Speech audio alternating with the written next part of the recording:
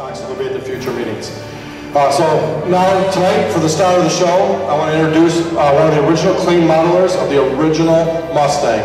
It's my pleasure and honor that I met last year this gentleman at the SAC show that was just happened this past weekend, but it was last year in the summer, and he came up to me and we started talking just about Mustang and told me his role, and after I talked to him a little bit, we found out and made him a Mustang hero, which he absolutely deserves, and it evolved into tonight. So he has created a movie, and we are doing a private screening just for our MOXA members tonight, so I hope you guys all enjoy it, and welcome our Mustang hero, Giuliano Zaccato.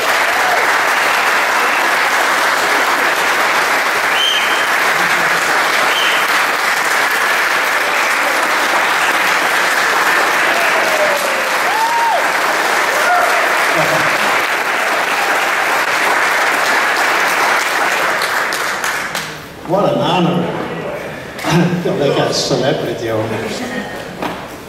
Well, it was last year when I met Mike in the parking lot of the World Headquarters, and he invited me to the Mustang Hero Banquet, and that changed a lot of things for me. When I learned the passion for the Mustang, I didn't realize how much passion it is for this machine. And many people ask me, what was it like to model the Mustang? So we had 500 people and we signed autograph for about 2 hours. I didn't have much time to explain, but that gave me the idea of putting my memories in a video format. So I started first to do some sketching. I was talking to Greg Arceria, another modelers that work on many of the Mustangs, and trying to get some ideas how to do this. So I did some research, a lot of research, and I felt that I should do it in 3 parts. One, the evolution of car design from the Model T to the Mustang.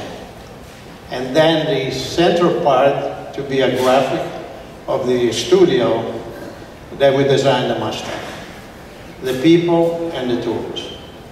The third part of the documentary, I didn't plan on it, but after I saw the enthusiasm of the Mustang, I said I must include interviews on the Mustang lovers, what this machine means for them in their life. And I was fortunate to have Tom Yeager, which was he was a driver for Shelby with the GT350, and he built the Corvette in '66. And then Gail Alderman in Tip City, some of the people were there, and then Jack Roush. So I'm trying to put in evidence the importance of the clay modeler in car design, and it's very much alive today. Even the Macomb County Community Center started a clay modeling school just recently, and they have a waiting list for people that want to learn clay modeling. So what is a clay modeler?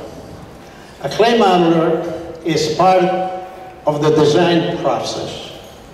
He is part of the designer, and they work together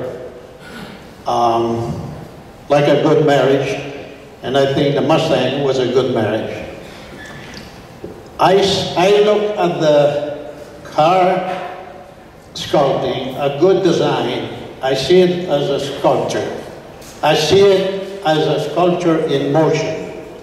I see it as a sculpture that I can enter and become part of it. And then to discover another art form, engineering. So I can say, it has been said, that a good design in car is the blending of art and science.